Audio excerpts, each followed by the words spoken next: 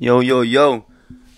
We back. I'm back with another video like this where I'm sitting down, I'm talking about, well, last video I did 20 great films where I sat here, I talked about films. I talked about films. Last video I just went down 20 films. Talked about my love for films also. And I want to start doing like information videos where I should sit here, talk about something I'm interested in. That could be like a person, a thing, you know. So yeah, by the title of this video, we're talking about Prince. And right when I say Prince, you probably know of Prince. He's worldwide. So if you don't know Prince, I guess you know now. I have him on my wall. I got this album, and I got the iconic Purple Rain album also. So yeah, mostly I'm not gonna be talking mostly about music to say. I mean, we will be touching down on music because that's like, I mean, he's an artist, he's a musician. So, but I am gonna be touching on style and how he has impacted me with clothes and style, and just being comfortable with wearing just heel boots, bro, and just like other things like that, just to step out your comfort zone. Not as a masculine way, because he didn't really dress masculine, but like the way he dressed, he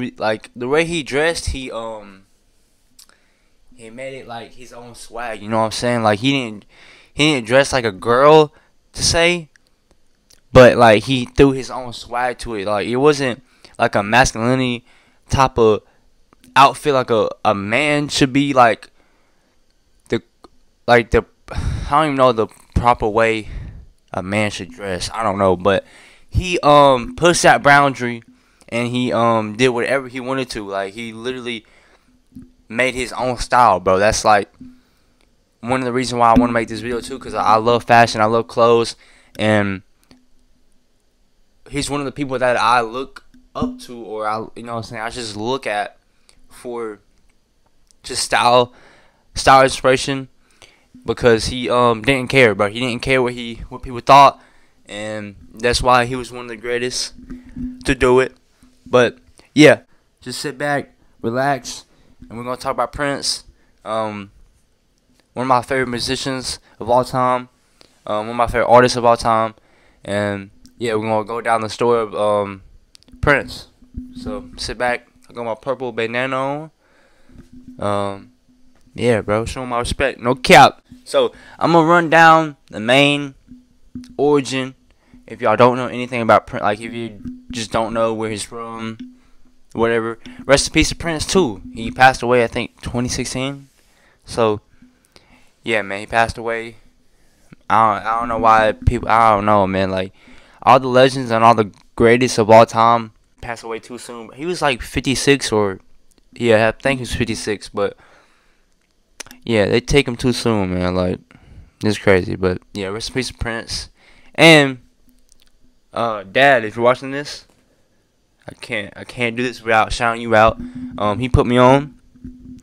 If it wasn't for my dad, I probably would have never, like, I mean, I've known of Prince, but I wouldn't have known, and I wouldn't have like gotten so deep if it wasn't for my dad. So shout out to Dad. My dad was a very, very, very big fan of Prince back in the day.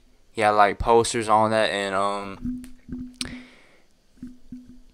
the generation keeps going. I got Purple Rain poster. I got Revolution the band, that poster too, for Purple Rain. No, for Purple Rain. I forgot. So yeah, shout out to Dad. He put me on.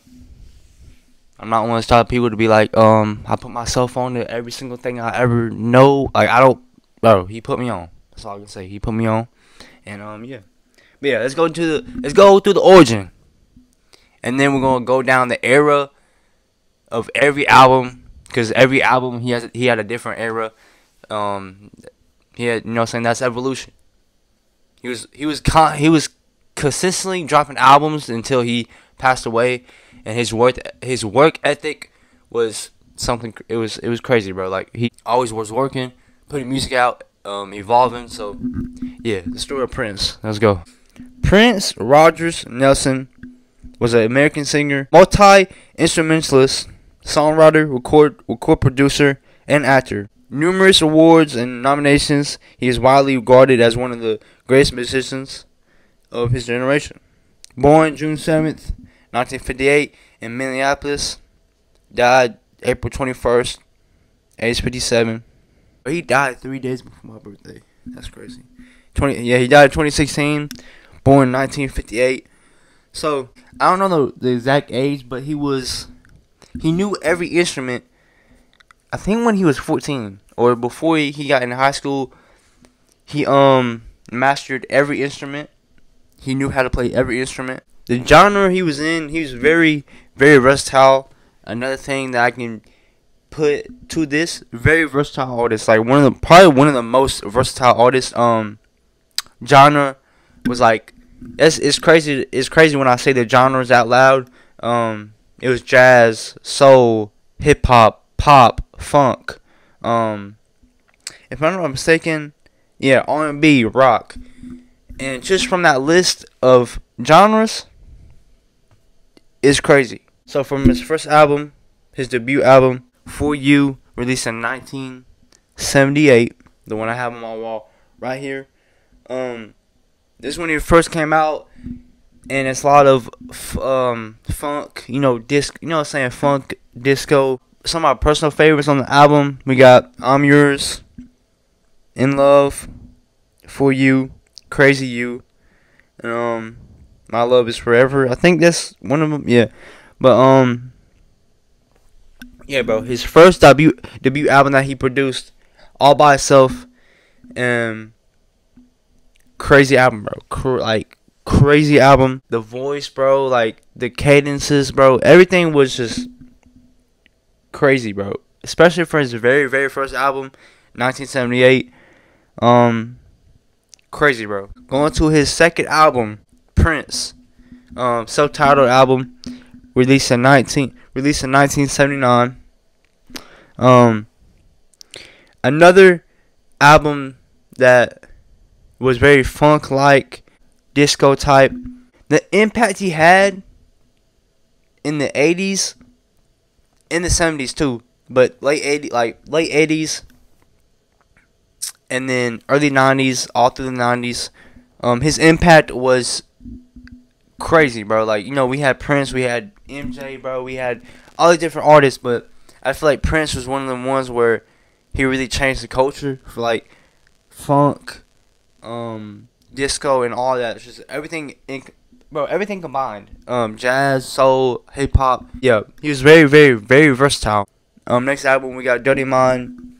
Another very fun. This is like him building his sound in the 80s, and just building his sound, and then all through the evolution you would see that his sound gets just different, bro. Like, very different, bro. Very different. We have 1999 that he drops in the 80s also, and go from 1999 to Dirty Mind to Prince, and then to For You and Controversy.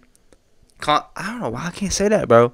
But all them albums led up to his most anticipated album, and probably one of the biggest albums of all time, other than, like, Thriller, all that.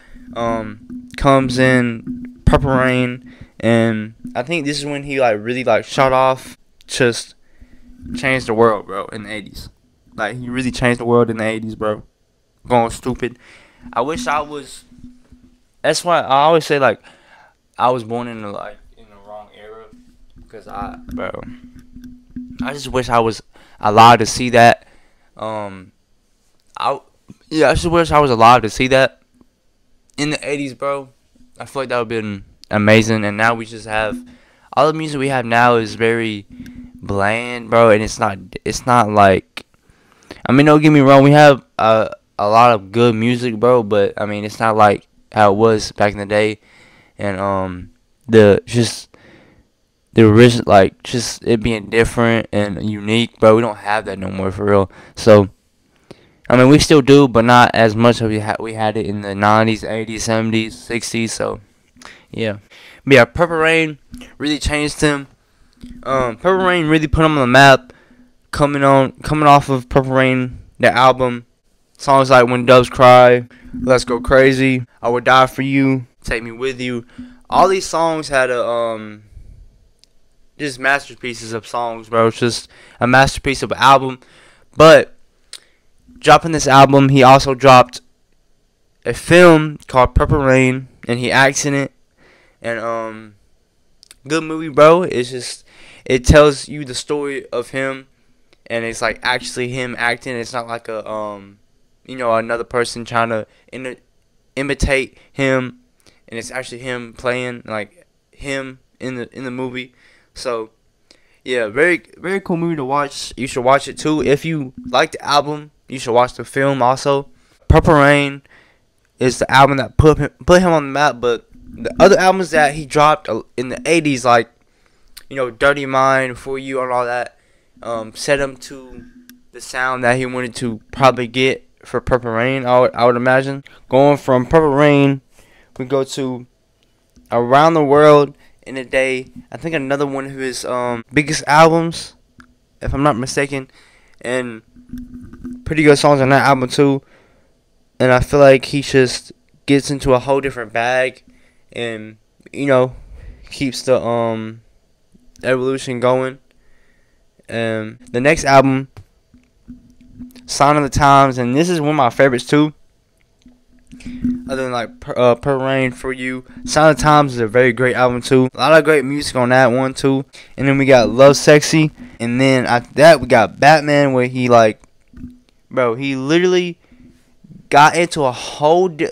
This is what I'm saying with like every album is a different era. So with Batman, he literally had a whole era of him being like half Joker and half himself, and making like the Bat Dance and all these other songs.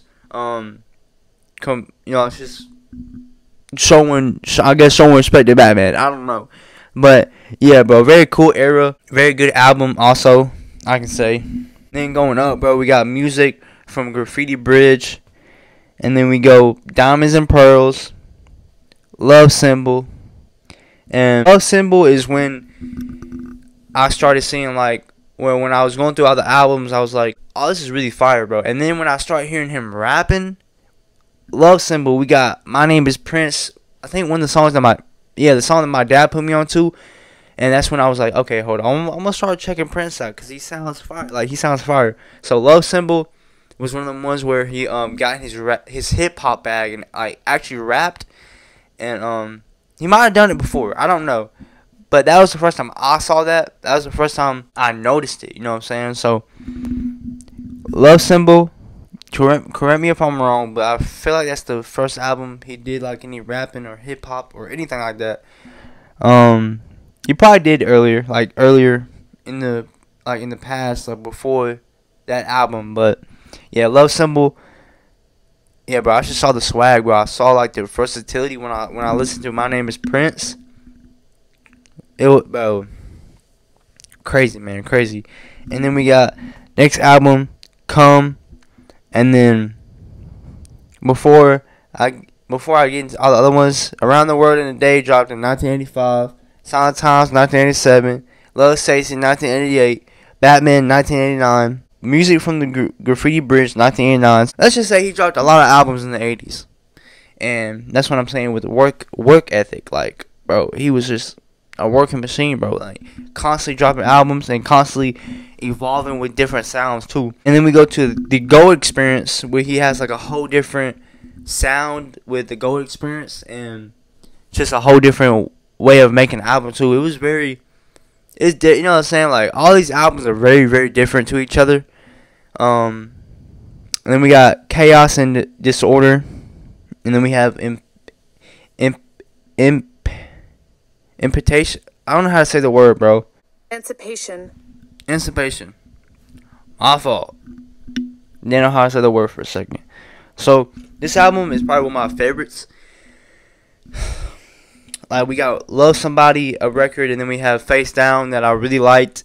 And also, like, music videos and just his creative expression with, like, we can get into clothes in a little bit, but his creative expression with videos and, like, film was crazy, bro. Like, just the way a song would sound would probably just sound way better if you watched the video with it.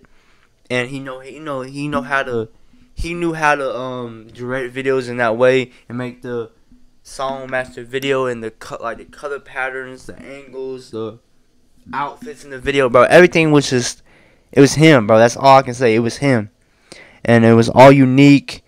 It was different. It was Prince, bro. That's all. That's it, bro. It was Prince. So that album is probably one of my favorites. I need to get this on my wall very soon. So I need to get that vinyl.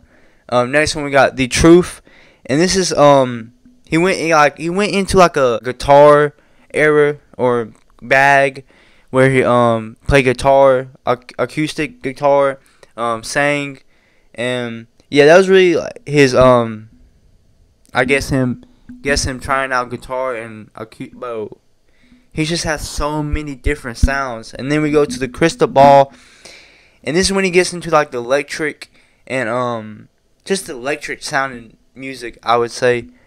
And bro, the sounds and all, I don't want to play any songs because I don't want to get copyrighted or anything like that. You just have to listen to these albums. You have to listen to these albums, bro. You have to listen to these albums. So the Crystal Ball, and in the 1990s he dropped literally like so many albums also.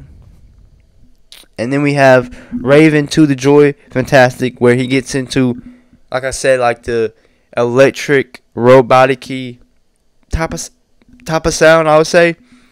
And again, he gets into a whole different bag. He gets into a whole different era. This like bluish fit, bro, with this album cover is insane. And then we go to the Rainbow Children, where he just, he's taking on that era. Expectation, I think that's how you say it. We go News, where he does like, pretty sure the whole tape is like north, east, west, south. We go to the Slaughterhouse, Tax from the MPG Music Club Volume 2. That album is fire, bro. Like, that was like him doing, he was in his rap bag doing the Slaughterhouse. I love that tape. Crazy, bro. Crazy. Slaughterhouse. And then we go to Musicology, where he goes into like a singing bag, soul, jazz type of sounding. We go 3121, another great album that I personally enjoy. We go Planet Earth, dropped in 2007, year I was born, and where he does like guitars, a very rock aesthetic with that album. And then we go NPL Sound, where he does like the robotic, electric, futuristic. That's another great word to put it, like a futuristic sound. And yeah. And then we go to Lotus Flower, I think that's how you say it. We go 2010, we go Plectrum, I don't know how to say that. Artificial Age, Hit Run, Phase 1, Phase 2, I think Phase 3 too, I think. And that's when he got into the Fro era, when he had a Fro. And bro, all these albums, bro, all of these albums was all different eras. And y'all will see about the B-roll I put in the video. Y'all will see the eras, so y'all just don't see me talking. But every album had a different era, and I'm trying to go in depth for the editing so y'all can see the eras in each album.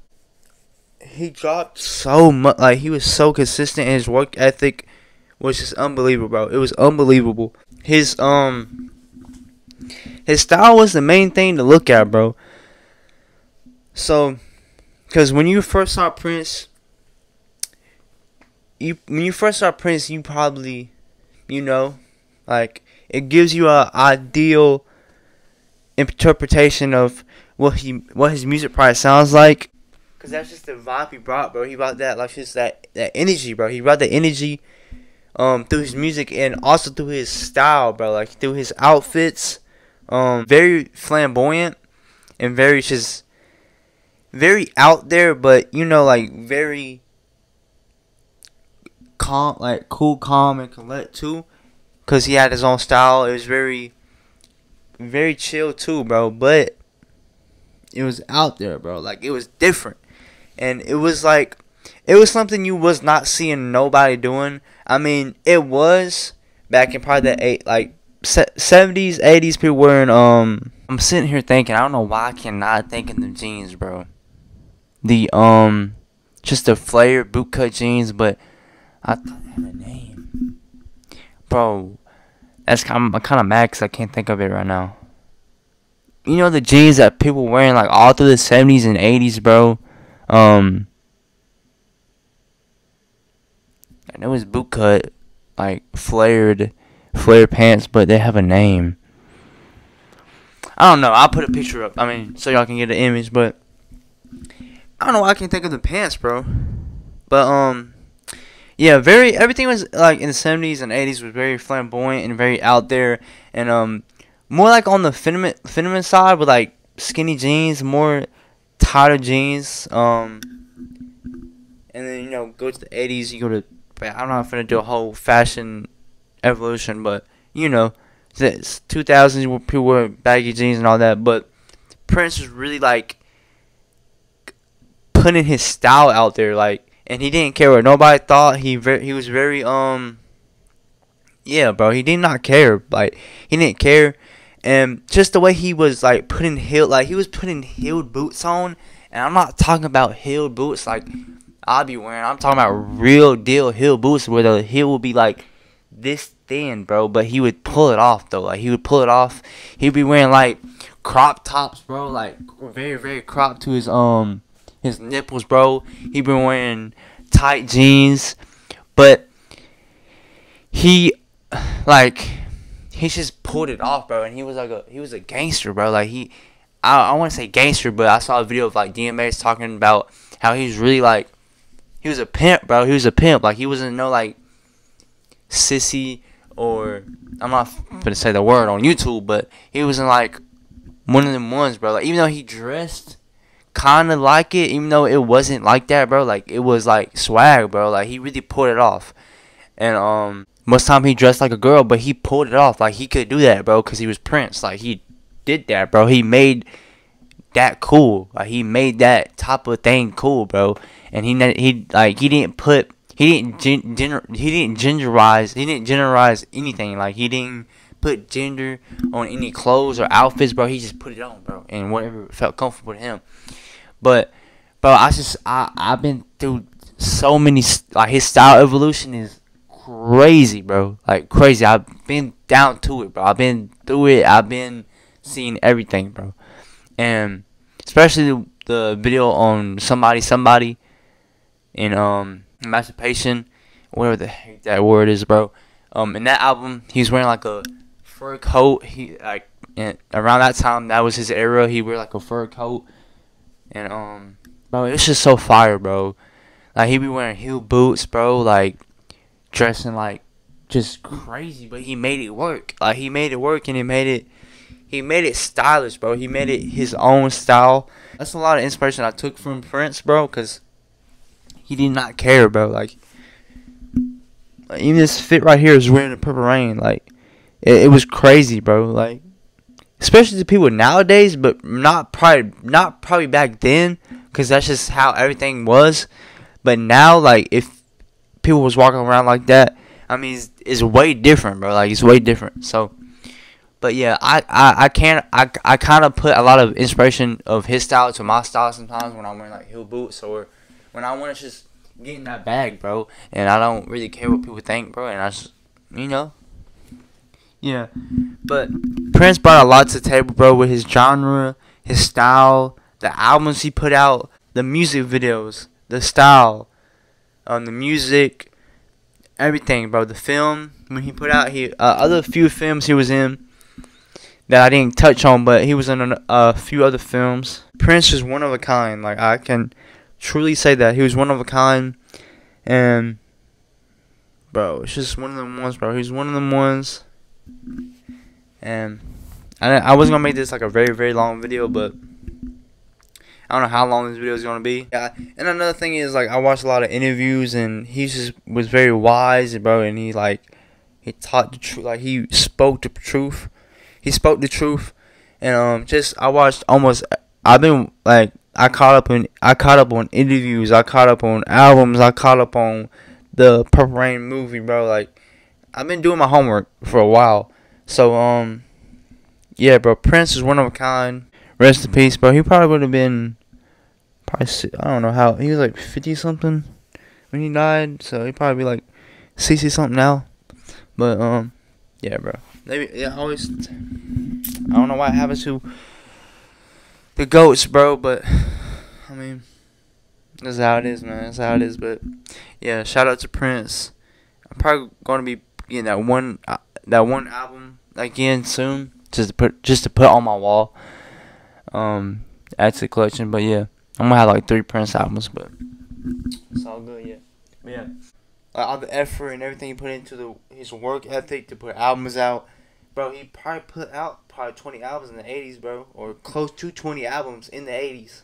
So, yeah, man. The work ethic, the videos, the style, the music. I don't know why I cannot think right now, bro. The versatility, just the art within the style, the videos, the music, everything, bro. Everything was just different, and everything was him. So, yeah, I really feel like he made his own way and his own style with everything, bro. So yeah, I really take a lot of inspiration from Prince, and I just wanted to make this video just to show my appreciation, bro, and just show that he was one of them ones, bro. He was one of them ones, and he did not care about opinions, bro, or anything, bro. Like, he just was gonna do what he wanted to do, and he's made an impact from doing that. So yeah, it gives me a lot of it gives me a lot of motivation and inspiration from that output that Prince had, that input that he had to the output he had to the world and everyone around him. But yeah, Prince, hope you're doing good wherever you are, boy. But yeah, yeah. Prince is one of them ones, man. He was one of a kind. And yeah, you got time, listen to all the albums. Good music, bro. But I mean, if you don't like, that's what I'm saying. Even if you didn't like funk, I mean, you can go to rap. Like, he rapped, bro. He did soul. He did guitar. He did everything. So that's probably one of the main factors of his career, that he was versatile. He was versatile, and he literally did every genre. Like, he played every instrument. And yeah, bro. Prince is one of a kind, man. But yeah, I don't really know what else to say, bro. I think I touched down on the albums. I touched down on the style. I touched down on a lot of things, bro. So yeah, I'm gonna see our next video. I'm gonna come back with a vlog or something like that. I just wanted to get something. I wanted to make something, and I felt like making like a information video where I just sat down and talked. Because that's just how I was feeling, and I'm sitting in the crib doing really nothing, and I gotta do something to stay consistent. So yeah, vlogs are coming, videos and everything like that. But yeah, I'm gonna see y'all next video. Hope y'all stay safe. Peace out.